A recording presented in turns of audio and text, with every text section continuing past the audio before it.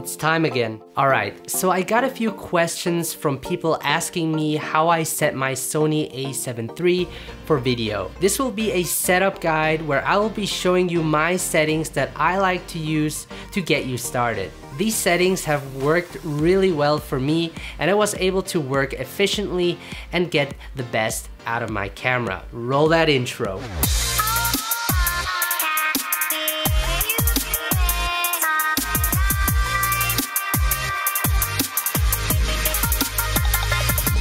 So let's start. I have my dial 1 set to 4K 25 frames per second. Quick note, because I live in Europe, I have set the camera system to PAL, which outputs different frame rates than NTSC.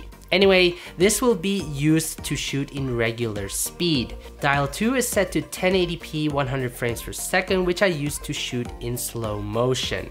In the end of this video setup, I will show you how to set each dial accordingly. Attach a lens of yours with the lowest f-stop, switch to movie mode, go to menu and select manual exposure so that you will have full control over aperture, shutter speed, and ISO. Next, we will go to file format and select XAVCS 4K. In the record settings, change it to 25 frames per second at 100 megabits per second, which will give you the highest quality possible. Next, you want to change the autofocus drive to fast. You will be surprised on how fast the a7 III can grab focus. And having the autofocus track sense to responsive will make the focus react even better. Movie with shutter will enable you to record by just pressing the shutter button. Finder monitor display, this can be very annoying, so change that to monitor manual so that it doesn't automatically switch. Now we're moving on to the custom button setup for video.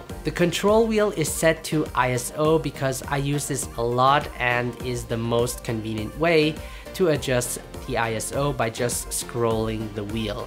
I have the custom button C1 set to focus mode.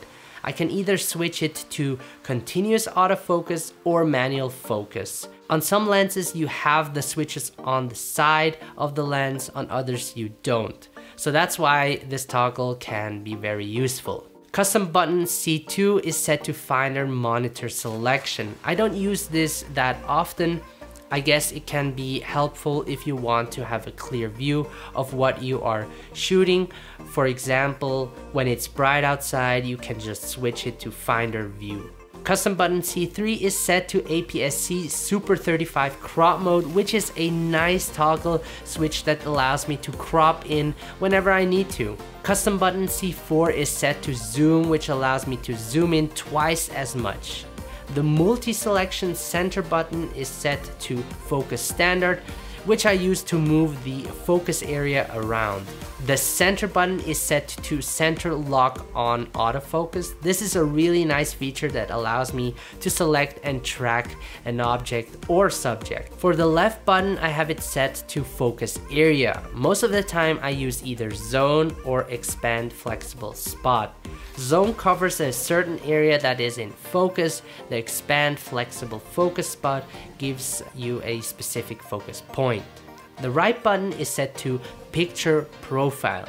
No picture profile. This is probably the best settings to have if you need to quickly upload a video to your social media platform. This picture profile allows you to have a faster workflow, and you don't have to do much color grading because it really looks great out of camera.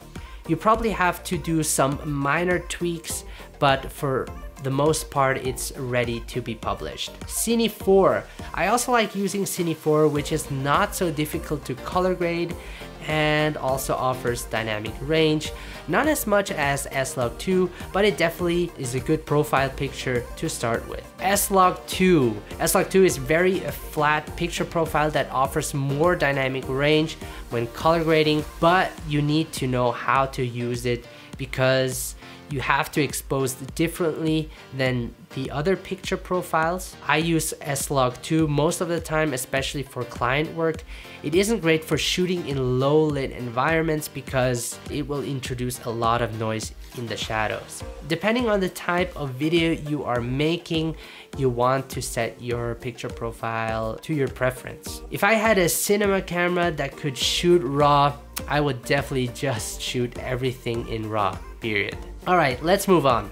So with the down button, I can select the white balance. I always have it on manual white balance so I can easily change the temperature from there. The AEL button is set to monitor brightness. The sunny weather mode uses a lot of battery. That is why I sometimes switch it to manual mode and keep it at -2. The autofocus on button is set to focus magnifier, which magnifies up to 4 times. This is super helpful if you are shooting on a manual lens and need to check your focus. The focus hold button is only available if you have a button on the side of the lens. Now we're heading to the function menu setup, which is the FN button. Here you can add more settings for quick access. Function upper 2 is set to gamma display assist. So when I shoot in S-Log2, the image is displayed in a low contrast, which makes it difficult to set your exposure or focus right. Gamma displays helps assist you by giving you a Rec. 709 gamma look, correcting the exposure and contrast of the image. Function upper 3 is set to prioritize record media, which allows me to organize my media, for example, between A-roll and B-roll.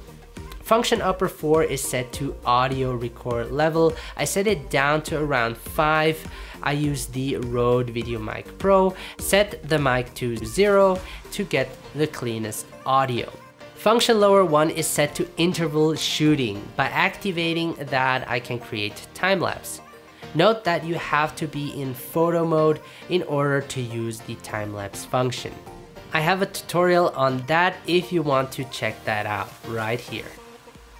Lower 2 is set to zebra display. This helps getting my exposure right. Function lower 3 is set to peaking display. This is very useful to get your focus right.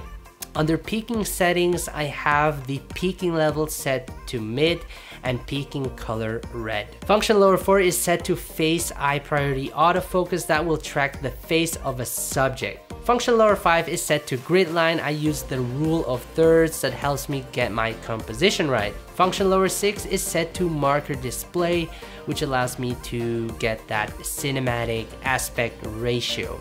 You will find the other aspect ratios in the marker display settings. Let's move over to the dial setup now.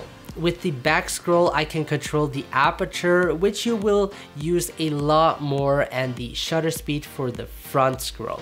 Power save start time is set to 5 minutes. Record media setting is set to on so that it will automatically switch to the other SD card. Alright, so we're almost done. Before we get to the My Menu section, we are going to set both dial 1 and 2 accordingly. We currently have our frame rate set to 4K 25 frames per second. Before we save it to dial 1, go to your screen and change the shutter speed to 1/50 since we are shooting at 25 frames per second.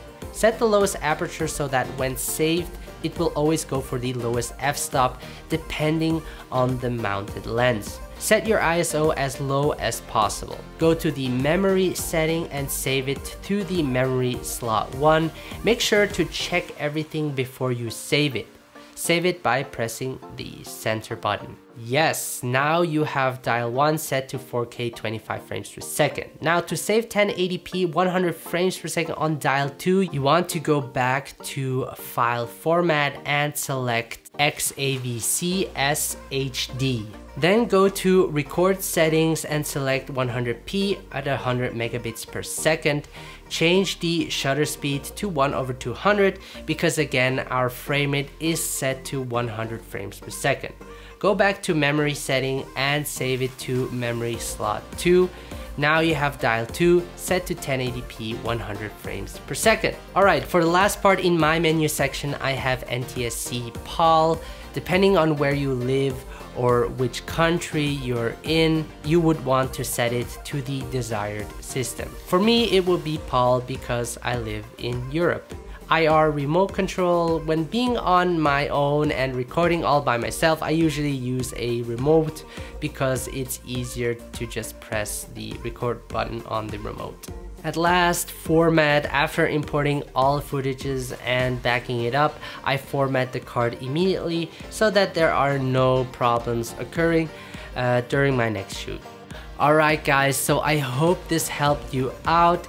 If you have any improvements or suggestions, please let me know in the comment section below. When I first bought this camera, I had no idea on how to set it up. It was very confusing and I needed time to set it up. I had to do my research online and even ordered a manual book to learn the ins and outs of this camera. My first camera was actually the Canon 80D, which was way easier to set up than the Sony A7 III. Anyway, I created this video for you guys so you could set it up the right way. I strongly encourage you test the settings out, experiment with it, and see what works for you. If you haven't subscribed to my channel, please do so because you would really help me out in keeping this channel going.